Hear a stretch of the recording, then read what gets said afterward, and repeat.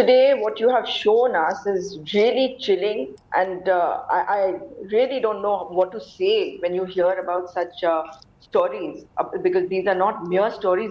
This is reality, and the girl child being under attack in this manner. Of course, we have our government in Rajasthan, and you'll see that the moment this program is aired, you will have statements coming out from the government of Rajasthan, and they'll take cognizance of it and get into action. Because if I remind you of what happened in November of 2022, there was one incident which was reported, after which it was said that there were many other cases of a similar kind where girls had disappeared.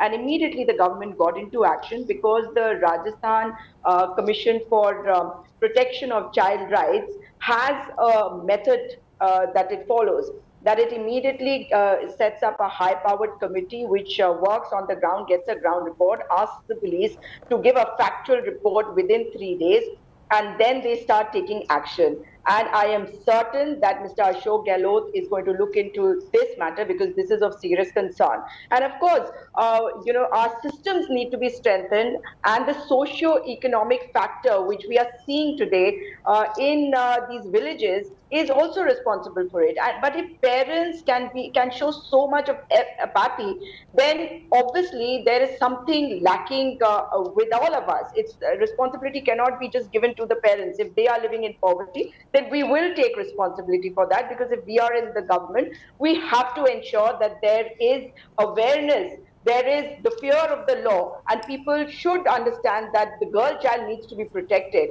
And I am sure that you are going to see action immediately.